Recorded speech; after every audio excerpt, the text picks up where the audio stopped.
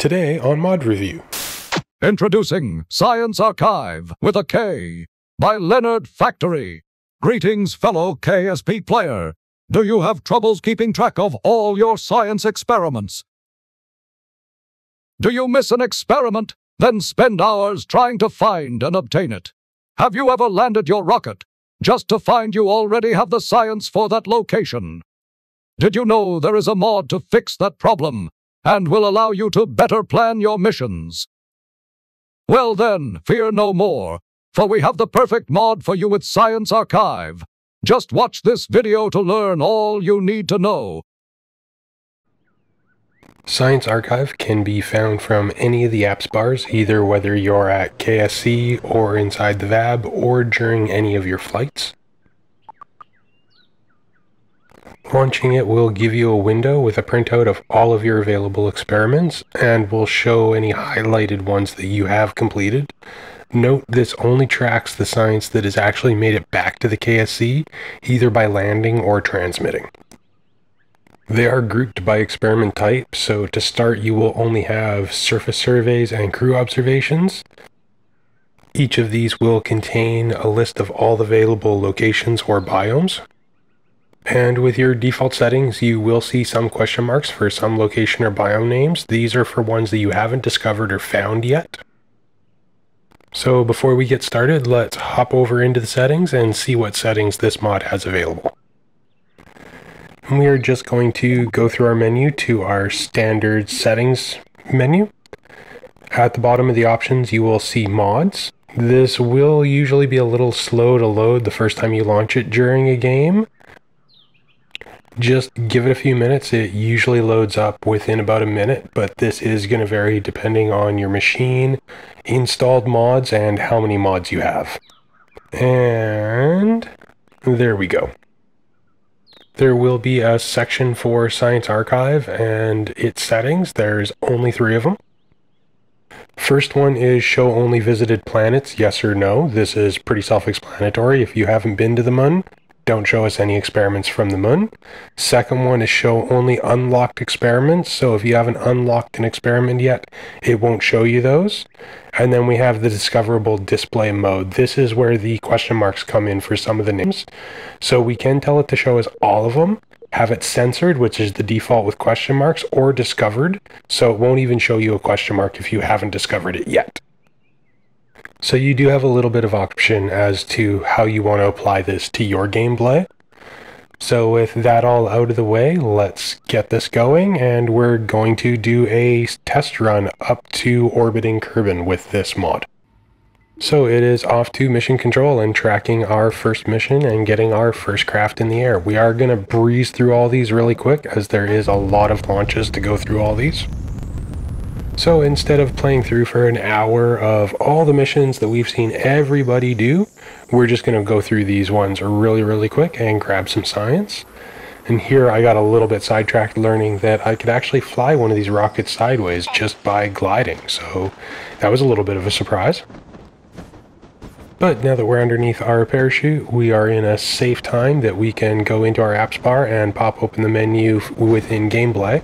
So we have access to this here as well. Like I said, we also have access to it in the VAB as well. And once we've recovered our craft, we're going to go back to the KSC and double check our science. And now we have actually managed to return our atmosphere science. So, and then now it is back over to mission control to hand in our launcher rocket mission, and we are going to track our next mission out of the atmosphere. So in pure Kerbal fashion, this is more engines and more fuel tanks to go higher and further. So with this launch, it's going to give us more regions to take our samples from. Most importantly being getting outside of the atmosphere for the first time. So we're going to grab that science, and we are then going to use our fuel and do a boost back so that we can come in and land in any biome that is just not the water, because we're going to be landing in the water a lot and we want to sample science from everywhere. So Valentina is going to hop out and gather her science from the grasslands. With new science attained, it is time to recover our craft and go back to mission control and hand in our latest tracked mission. And we are also going to track our buoyancy test and orbiting Kerbin as well. We can also get to this inside the VAB as well, so this allows us to plan our missions a little bit better. We can see here for our surface samples, we have obtained our grasslands. And for crew observations, we also have low orbit, atmosphere, and landed at the grasslands. And we can see they turn blue and get this lovely little green check mark when we're done. And really quickly, we're just going to set a mission and go and get our buoyancy test. So now we can gather all of our science that we can gather while landed or splashed down in water, as well as a surface sample. Our capsule kind of seems to be a little cold in the water. It's shivering quite a bit. But ignoring that, we're going to recover our vessel and go check out our science archive at the KSC. So now we have our experiment for splashdown in the water for crew observations. And we also have our surface sample for splashdown water. There is two different waters, splashdown and just normal water. But however, I did notice that we were missing some from the KSC, so we're going to put a capsule on the runway, and we're going to run Valentina over to the grass so we can get a nice, clean, untainted sample that isn't covered in asphalt, and get that all the way back over to our capsule and recover our craft. We'll also turn in our buoyancy test data. So it is just to setting up our mission for orbiting Kerbin, but we do need a little bit of science for that. We need some stronger engines and a couple parts, requiring a little bit of a redesign of our craft, and we're also going to need to add, you guessed it, more boosters. And as I was doing this a little hastily, I never actually went in and purchased the heat shield, so we also had to bring up extra fuel just so that we can make sure that we get ourselves back without burning up during re-entry. We've also placed ourselves into a high orbit, so we're going to be able to attain science from there as well. And with more science attained, we're now going to use our rocket motor to boost back. And in boosting back, we are going to try and see if we can get ourselves to the beach for another biome sample, which doesn't work exactly as planned. So I bail from the craft and take a water landing and swim all the way to shore. And once we get to that shore, we're going to grab our science and surface samples and back to the KSC. And checking in with ScienceArkive, we can see that we now have our beach biome, our Kerbal Space biome for surface samples, crew observations, we have high orbit, low orbit, atmosphere, splashdown water, grasslands, although it looks like I did not do a observation from the beach. I got the surface sample from the beach, just not a crew observation from the beach. So this definitely works gangbusters for keeping track as to what you have and have not done, and in some cases even realizing that you missed to do something. Now we attained our goal for this video, which was reaching orbit, but we're going to go a little further and we're going to add some extra science into it. So we just purchased the Science Junior. With that, we're going to start gathering our Science Junior data and have some more information in our lovely Science Archive.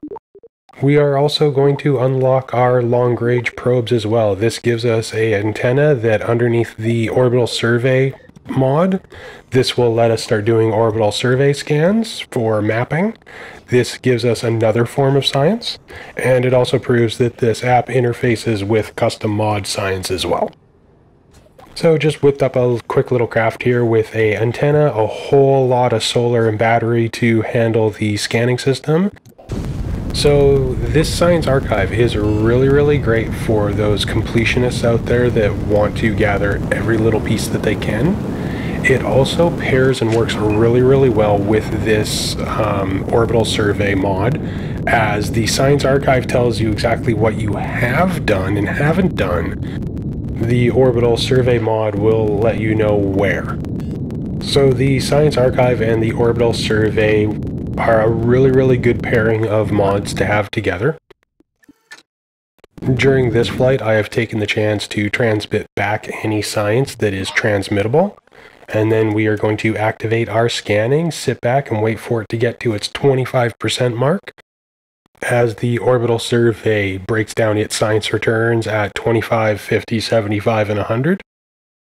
Which will take 1,000 power to return back to KSC, so it does take a little bit of planning and power management to make this work. However, the Science Junior has samples that I am not returning back to KSC, so we're going to build a quick little Science Junior craft. We're going to launch that off and obtain that science and return it back. So for this, we're pretty much just going to do a straight up and straight down burn. And this will give us the last little bit of science that we need for this demo for the Science Junior. Now, at this moment, it's only telling me surface sample and crew observations. This seems to have happened right as soon as we came into the 0.2.1.0 update. And it should actually be showing us our science for our orbital survey and Science Junior. I did notify Leonard Factory about this, and they are looking into it, but I do remember this working in an earlier version just before the latest update came out. In being curious as to what was going on, I went into the mod settings and I turned on all the different science experiments and I scrolled through, and they were showing up. It was showing us for orbital surveying, mapping, and all of that stuff that we had done. So with it seeming to work, just with a little bit of a glitch, it was time for the classic KSC test, which is relaunch your game and see if that fixes it. So I went back to the main menu, reloaded my game, come into ScienceArkive, and here it's actually showing us visual mapping, surveys, and our Science Junior crew observations. Everything is all working and totally fine. And as I said, Leonard Factory is looking into this and we'll probably have it fixed soon. In a wrap-up, there is not really all that much to add to this. It works, it does what it says that it does. Adds some great functionality to KSP2 and allows you to track your experiments better. It does bring about a little bit of a question for the future of KSP2. I do really think that we need a science building here on the map somewheres, maybe around here. Some building where we can bring all of our different science bits together. With KSP1, we had the info page inside tracking where we could see extra information about the planet, height of the atmosphere, what its gravity level was. And I do believe for the KSP devs that adding in a science building would be a really good addition to the game and to the map. And then depending on your game mode and how you're playing as to what data it's going to show you and when. So maybe if you haven't been to Duna yet, it's not going to show you anything about Duna's atmosphere. And one would actually have to enter into the sphere of influence of Duna, or even do a flyby or even an atmospheric skimming to get some extra data and have it show those values. I hope you've enjoyed this mod review for ScienceArkive. Give it a try. Leonard Factory has done great work with this. It is another mod that I do wholeheartedly believe deserves to be built directly into KSP2. And with that, it comes to the shameless plug of please like, share, and subscribe. It helps out our small channel. But more importantly, it'll help spread the information for others to get the information on the latest mods for KSP2.